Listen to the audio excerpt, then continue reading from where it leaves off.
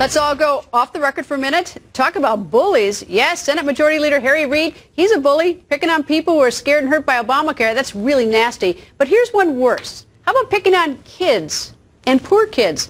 That does top all, right? And who could be that rotten? Well, New York City Democratic Mayor Bill DeBlasio, he just declared war on children, poor ones. He is booting 3 charter schools from city space, kicking hundreds of students out of their classrooms. Make no mistake about it. That is not going to hurt the rich kids. The rich send their kids to those fancy private schools. Charter schools are a big chance, and in most instances, the only chance for the not-so-rich children to get a great education.